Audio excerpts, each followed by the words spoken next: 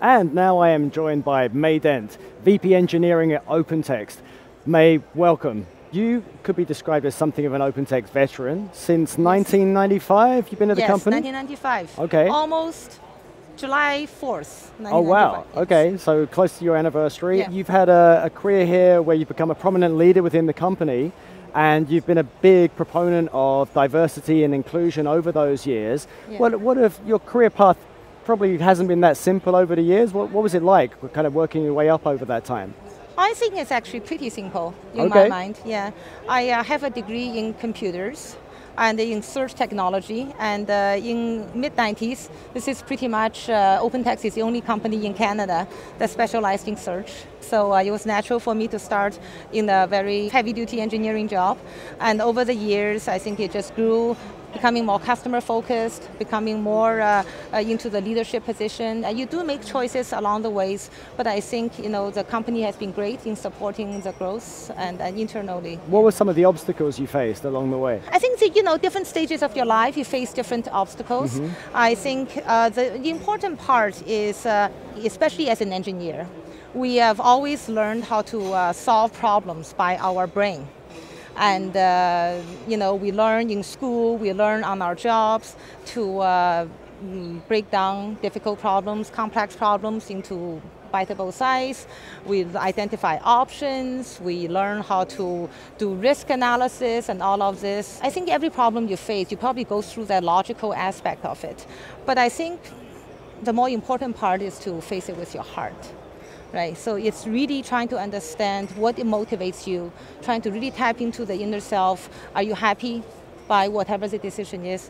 To me, there's no right or wrong decisions. I think every stage of your life, you make decisions in a rational fashion, with your heart.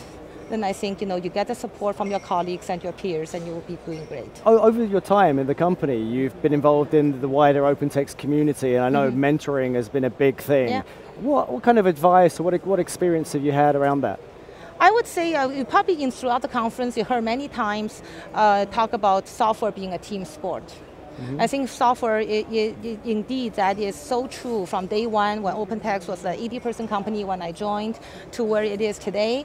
You always work in a team. And you're a big supporter of women in technology. Why is technology potentially a good career for women? Why not? I think when you look at the stats from going into school, the girls and the minority groups are so well educated in high school that they get good grades. I think when you look at the university entrance, it's probably a 50-50, right? Pretty much to our human ratio of 50-50.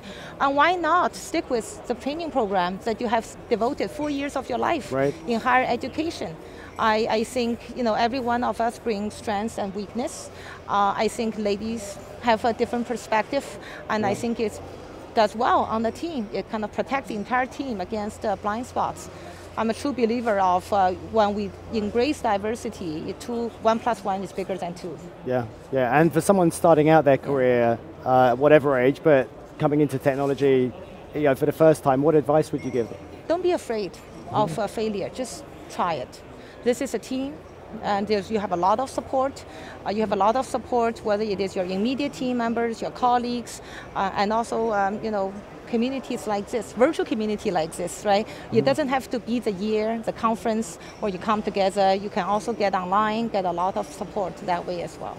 Mei, it's been great talking to you. Thanks for talking to us. Yeah, no problem.